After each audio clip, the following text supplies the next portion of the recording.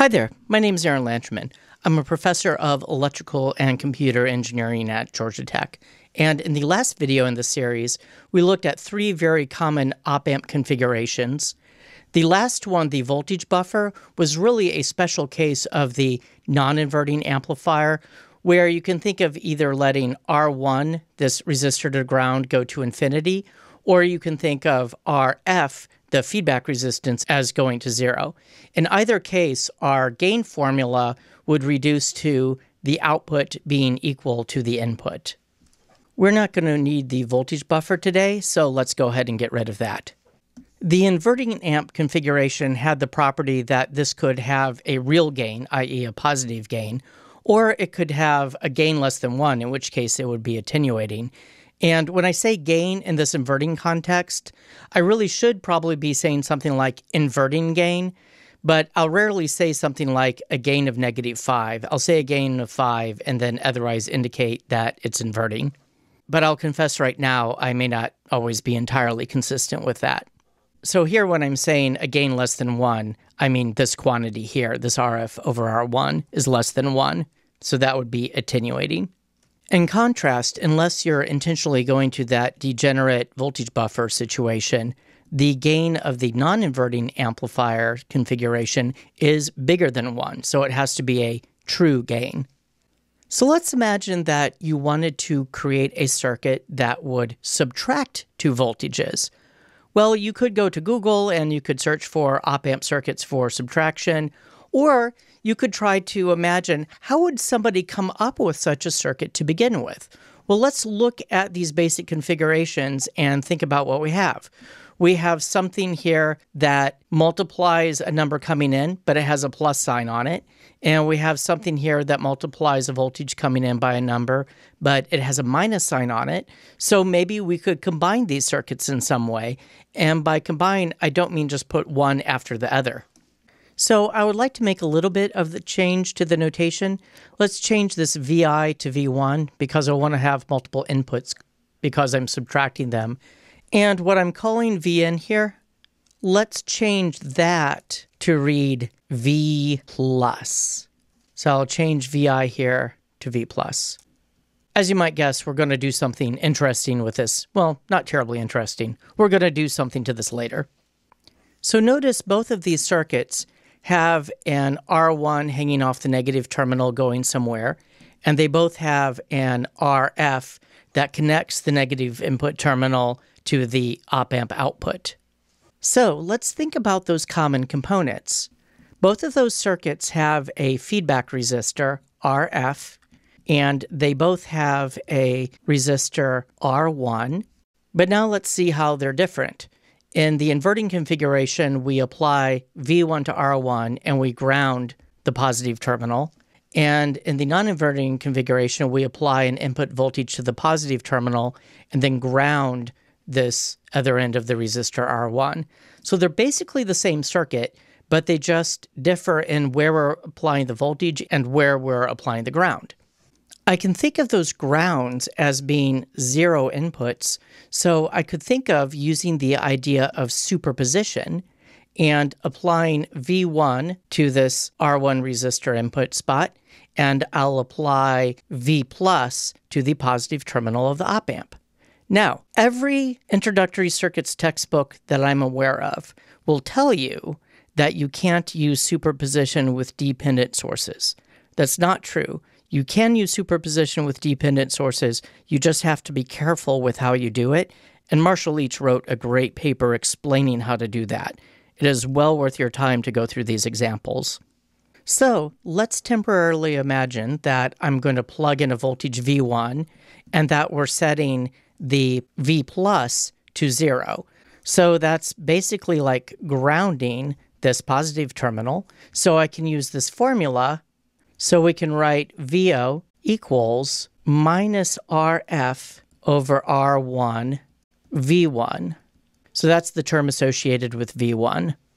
Now let's flip it around and input a voltage V plus, but set V1 to 0, which effectively grounds it, which means we can now use this formula. So we can write plus 1 plus RF over R1 times V plus. Dun, dun, dun. So I have V plus appearing with some scaling factor, and then I have V1 appearing with a minus in front of it, so that is doing some subtraction. And here I have a related but different scaling factor. Over on the right, I have this 1 plus, but over on the left, I don't. Now, there may be situations in which I want to subtract two signals, but I want to scale them differently, or I may want to scale them both the same way. Either way, I would like some additional flexibility in this design. So all I've done here is to move around our nascent subtraction circuit and the associated formula, and remove the original inverting and non-inverting configurations to make space.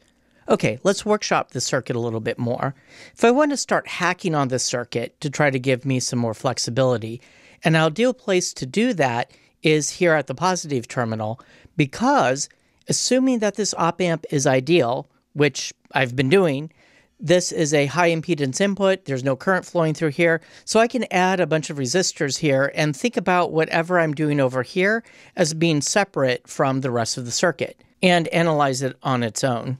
Let's scoosh the V plus symbol down a bit, and let's take a copy of this formula and drop it down.